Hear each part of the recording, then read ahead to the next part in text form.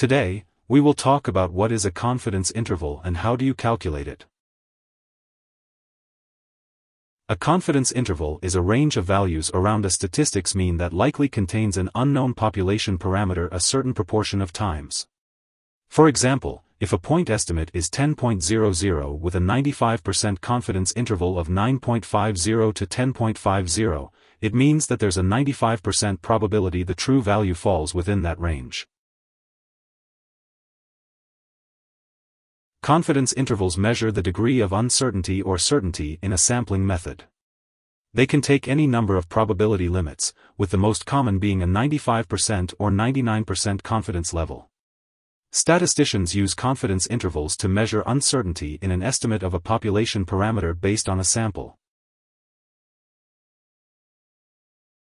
Confidence intervals are calculated by establishing upper and lower bounds that contain the true mean a certain percentage of the time.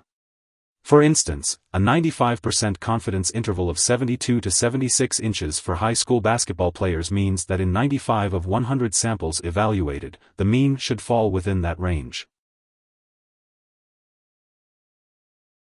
A confidence interval is a range of values that likely contains an unknown population parameter a certain proportion of times.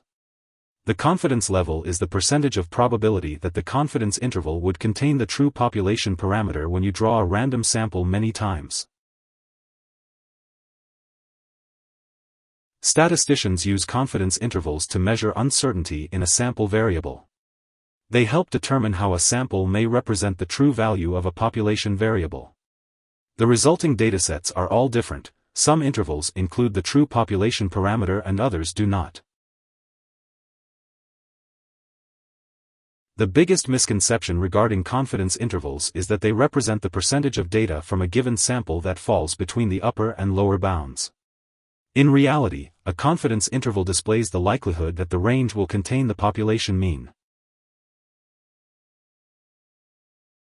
Confidence intervals are conducted using statistical methods, such as a t-test, which is used to determine if there's a significant difference between the means of two groups, which may be related to certain features. Here are 5 key takeaways.